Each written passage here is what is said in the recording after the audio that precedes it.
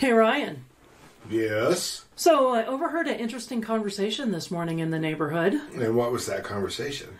So there was a mom out there walking her dog along with their two little kids and two girls. And they go, "Hey, Mom, where's Daddy? Why isn't he coming on the walk?"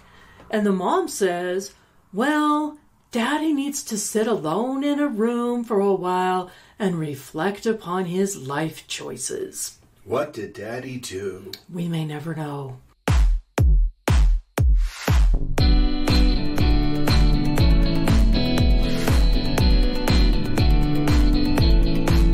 Welcome to Donna Shannon's Coyote Tales. My name is Donna Shannon, and with me today, my special guest is Ryan Shannon. Also known as the Grumpy Hulk. And I just want to say this in advance. The statement of Ryan Shannon does not represent the opinions of Donna Shannon's Coyote Tales. It might. It might, but I just don't want people bitching at you for what I say. Right, exactly. And it's a good thing that you said that, because our main topic today is something that I often discuss with people at length, and that is, well, that pissed me off. And I'm mad. I'm mad as hell. Yeah. I'm not going to take it anymore. Damn right.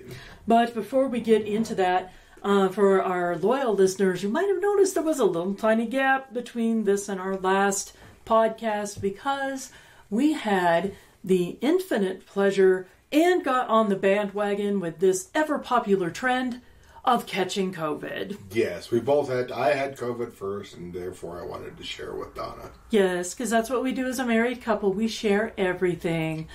Aww. Including germs. Including lots of germs. Yes. So, yeah, that was like July 2022. And we're now in August.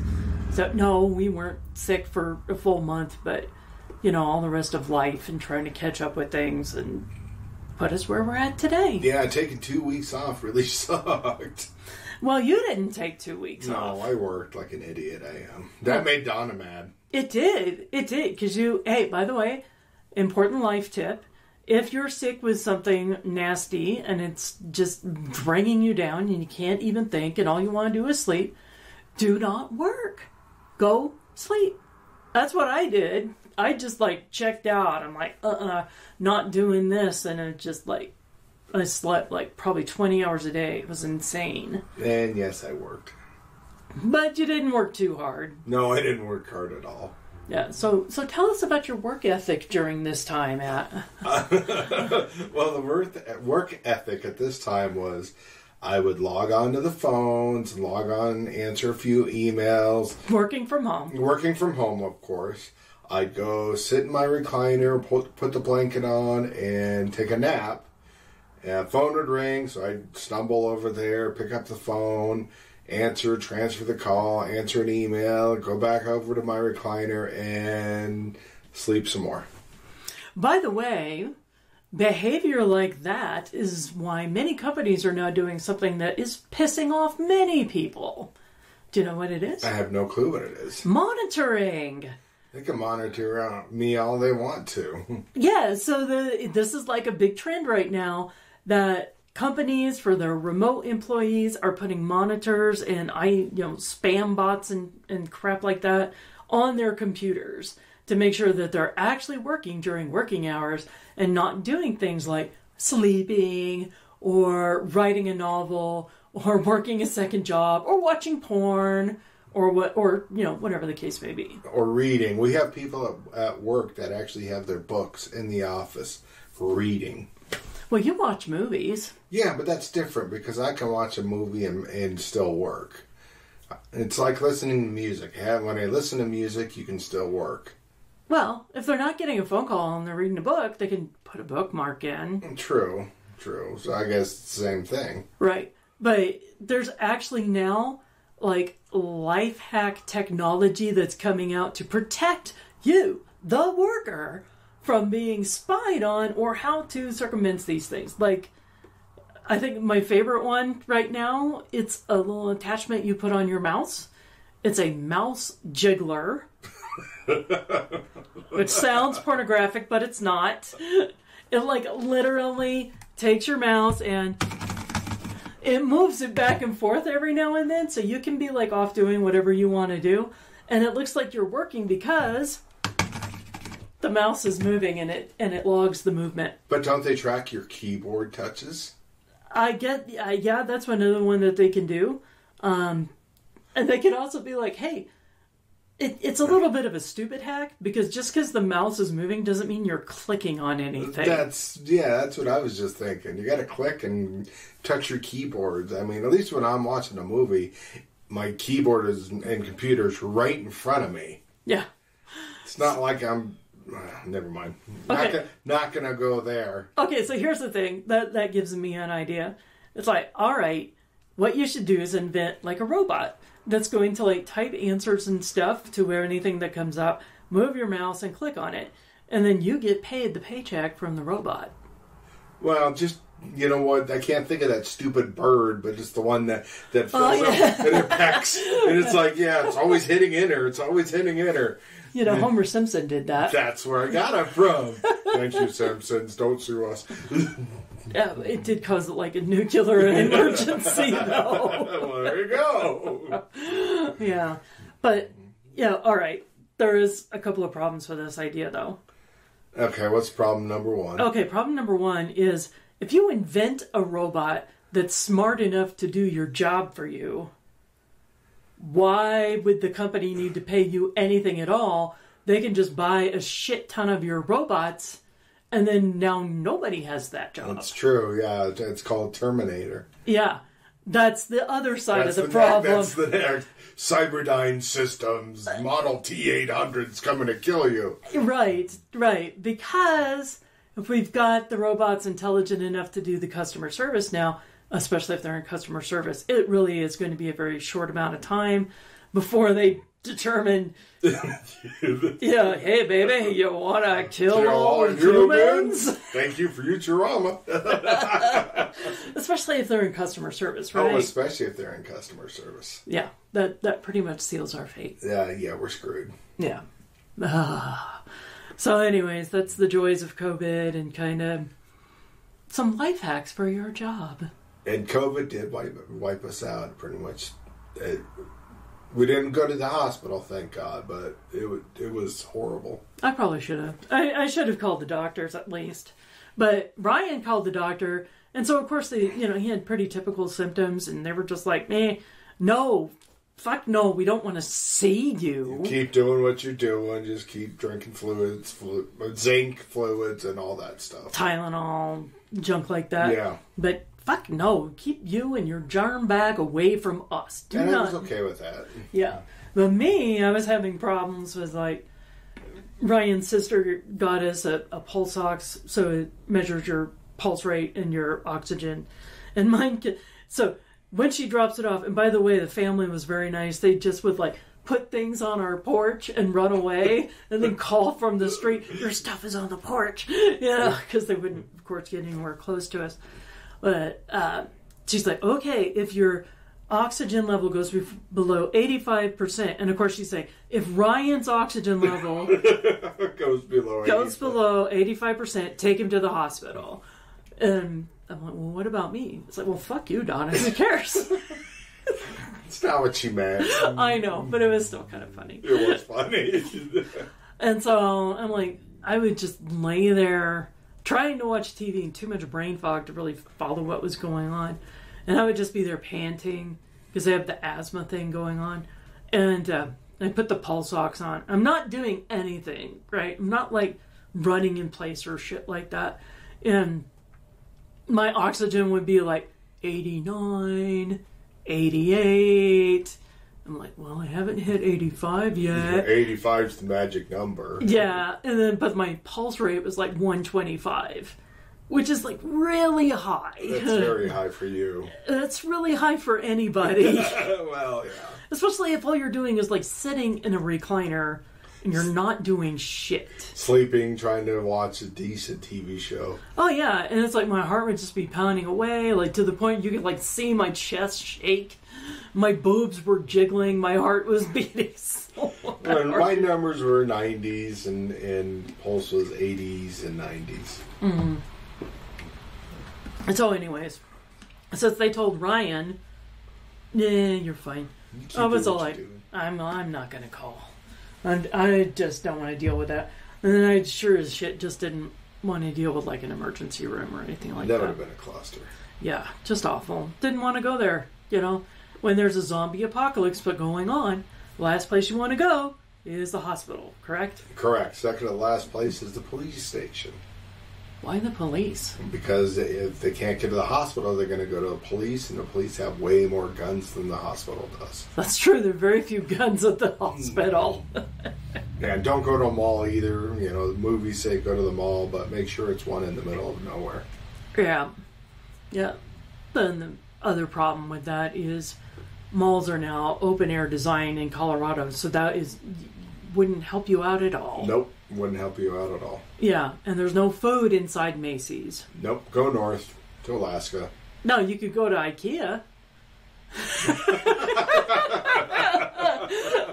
Sweet as meatballs. They got the meatballs and no windows to the outside. They don't have windows? No, they don't. Holy shit. Yeah, so IKEA is set up like a trap.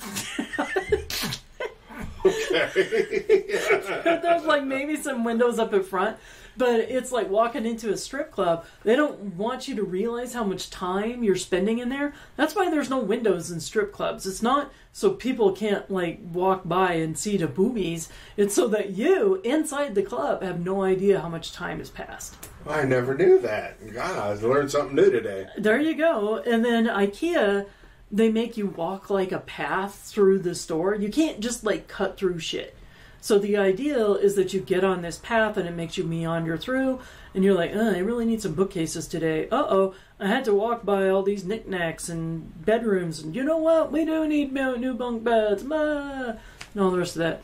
Besides, if you go to IKEA in the zombie apocalypse, you've got building materials, and you could just modify all these designs to be whatever you need. Wow. I never thought of IKEA. Yeah, and it's big.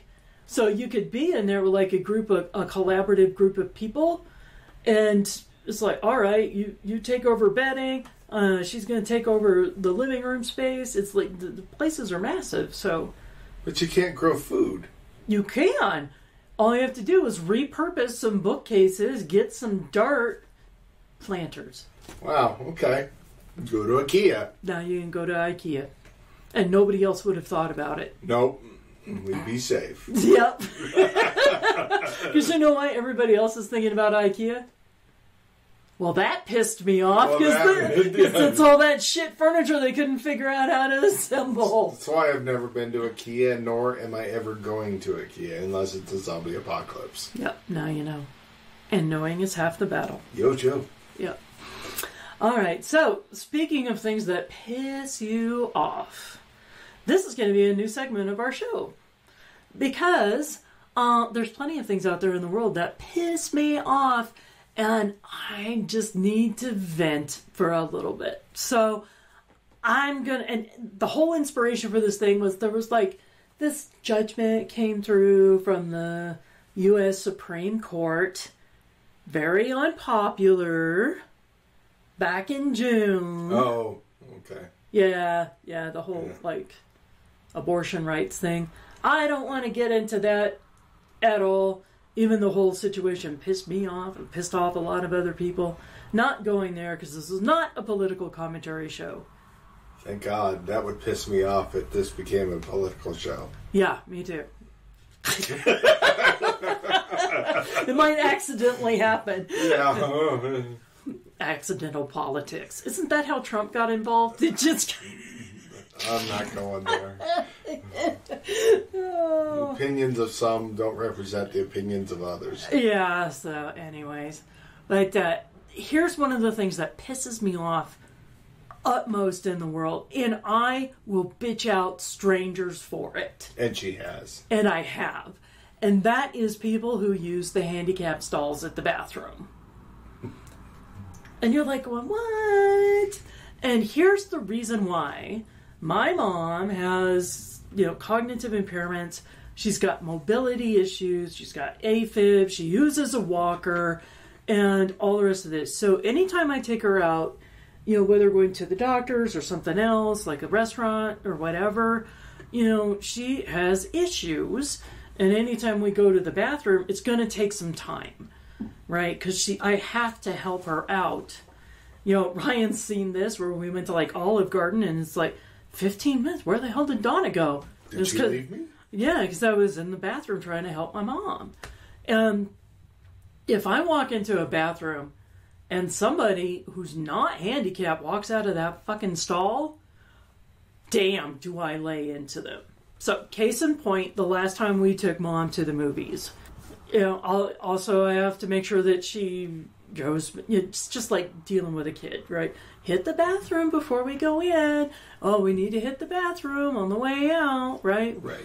So, we're at the big Googleplex of movies and going in, and Mom goes towards the back. This is the big bathroom at the theaters. So there's probably like 20 stalls in there or something. So there's like 4 handicap bathrooms. So I get in and take care of my business. Mom's in her stall. She takes care of her. There is nobody waiting in the bathroom at all. Everything is empty. Me and Mom are the only ones in there. Okay. And then this fucking Karen walks in with her little kid. And I don't mean like little kid. I mean like 11 or 12-year-old kid. And so they're walking in through the bathrooms, and the mom says to this Karen in training, oh, so which bathroom stall do you want to use? You want to use a regular one, or would you like to use the extra big one? Mom's probably a fat ass. No, total Karen, messy bun, yoga mom, literal Karen here. And I'm like, what the fuck? 20 empty bathrooms, and she's encouraging her kid to take the big bathroom. And I'm like, pissed. So Mom comes walking out. The mom and the kid come out of their stalls, and the mom looks at my mom, the Karen mom looks at me and Mom, and so like has a little surprised look on her face. And I look at this Karen and I get right in her face. I go, yeah, imagine that. Sometimes handicapped people need to use the handicapped restrooms. And she's all like, whoa, because nothing to say. Didn't say shit to me. She didn't have any right to say shit. Yeah, she's training her kid to, like, take the best bathroom for yourself. It's not here as a luxury item for you, you fucking cunt. Excuse me. Pissing me off. Because I have had times where Mom and I are in smaller bathrooms, and she's standing there waiting to get into the handicap to have somebody who's fully able walk out, and in the meantime, she has lost control, and we have to, like, I have to bring extra pairs of clothes. She's got incontinence issues here. This is a real deal problem. So now, instead of just making sure she's getting on and off the toilet, now I have to change the clothes, change the Depends, get her situated again, and all the rest of this. And damn hell yes, we need the large bathroom, not just for her walker, not just to maneuver around, but so I can go in and help her change her clothes. It makes perfect sense. It's just some people are fucking rude. Yeah, so this is why that pisses me off. Yeah. But then, same movie, same day, same issue. We're coming out of the movies now. And we're back into the outer reaches of the movies, because we're at like one of the theaters and the smaller theaters in the back and stuff like that. So this time we go into the women's room. There's probably 10 stalls here. Problem is, there's only 2 handicapped bathrooms, and one is not operating. Of course. Of course, it's broken. So there's really only one. And, of course I had a giant soda, so I'm all like, Mom's standing there waiting for the bathroom. The one handicap spot because there's somebody in it, of course. And I run into the bathroom, take care of my stuff. I come out. Mom is still standing there. And I start quipping off. I'm just like loud talking to Mom going, do you know what? I sure hope that there's a handicapped person in that bathroom. Because if there is not, and you've been standing here waiting all this time, I'm just like, this is so inappropriate and all the rest of this. And I'm just like going off. Because she stood there for like 5 minutes.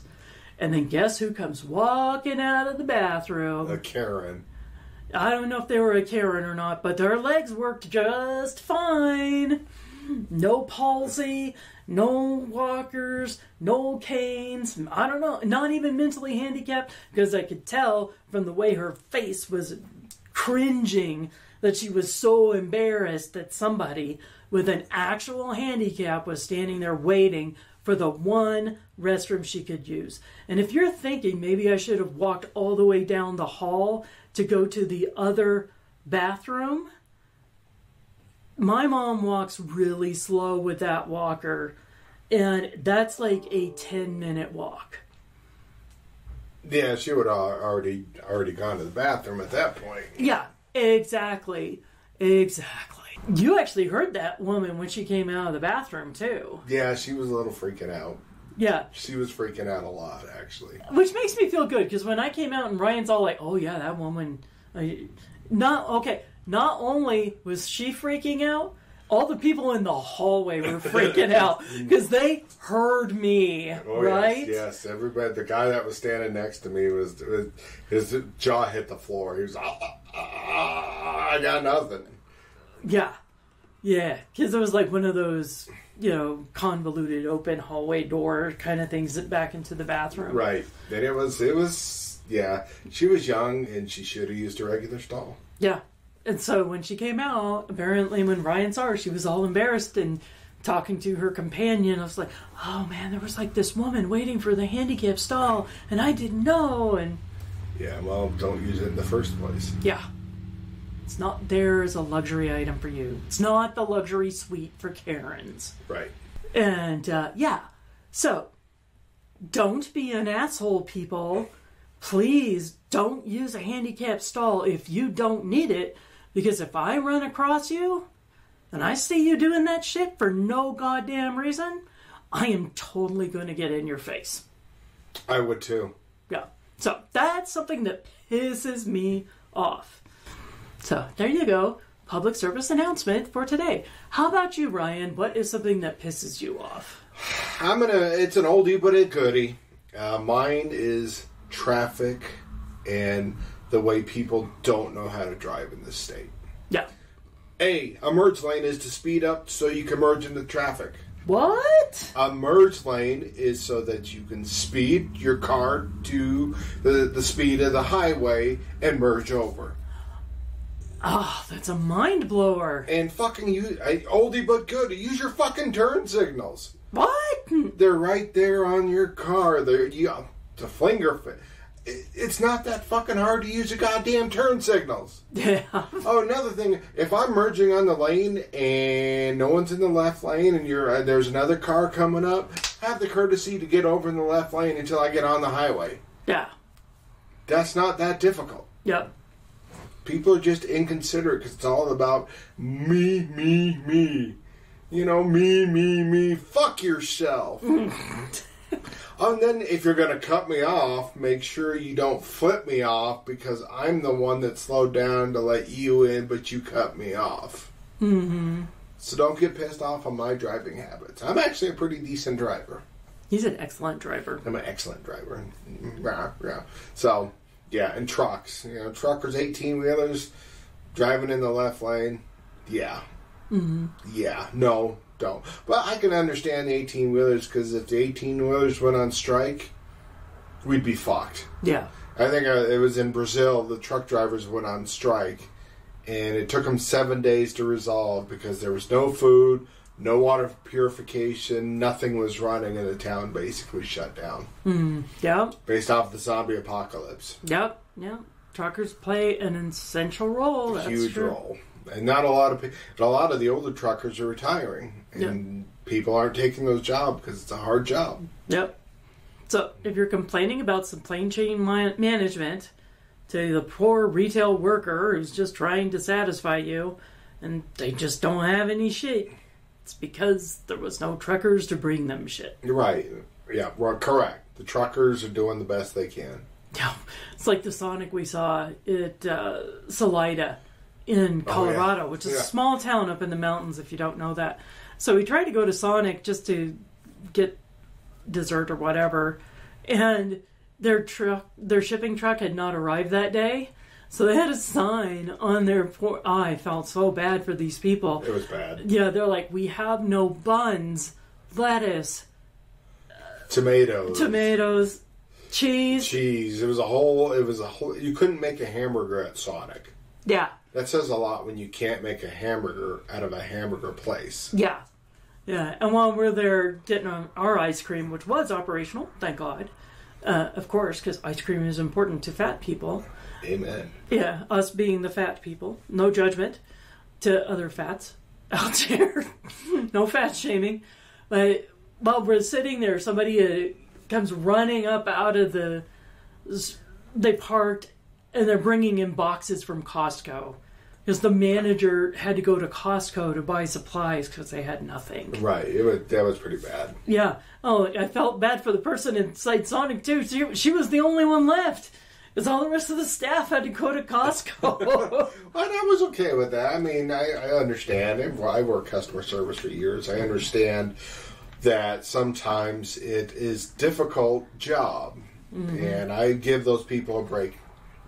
Mm-hmm. Because God knows, I think everybody in their life should work in a restaurant, or do some type of customer service, because then you would see it from their point of view. Yeah, or retail. Agree, 100%. Yeah. So, speaking of traffic, kind of getting back on that. So this happened to me the other day as I was driving back from the doctor's office, the one way up north. Right. So there's this gigantic Lincoln Navigator, just massive vehicle, right? And these people are, they had already pulled up into the continuous lane on the right-hand side, and then they were coming over into my lane, and they didn't bother to look, so they almost smashed into me.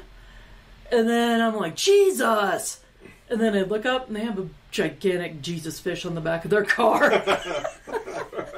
Jesus! Oh, look, there he is. Jesus. I'm not even going to get into the Jesus fish.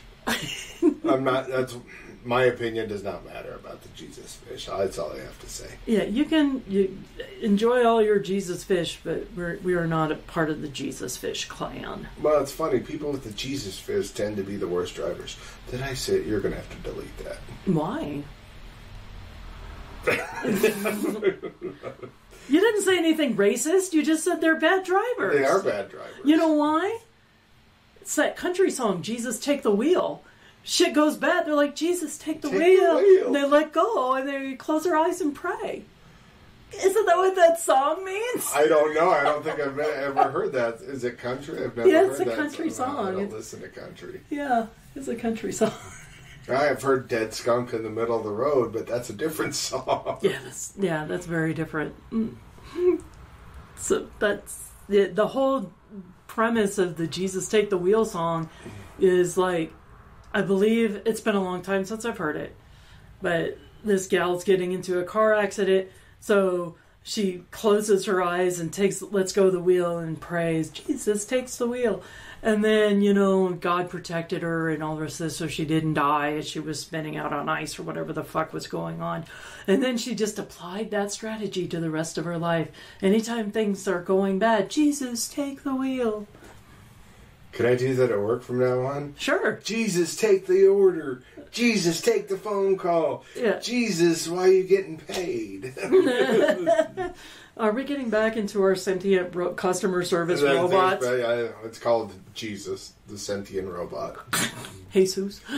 I didn't say that. That was Donna. That was not me at all. That was all Donna. No, because Jesus, when often assigned to people, is Jesus as a name. Is it? Yeah, it's not a racist thing. Okay, just want to make sure it wasn't a racist thing. Yeah, because you know why? It's a little weird. You send your kid to school, and they're like, what's your name? Jesus? What, like God? Yes. Anything else that pisses you off? No, I think I'm going to save all the other things that piss me off for the next show. Is this going to be like a recurring theme from now on? And there's a lot of shit that pisses me off. I know. That's why we got material for days and days and days. All right. So, thank you very much for tuning in, and we'll catch you on the flip-flop. Thank you. Have a good night. Bye.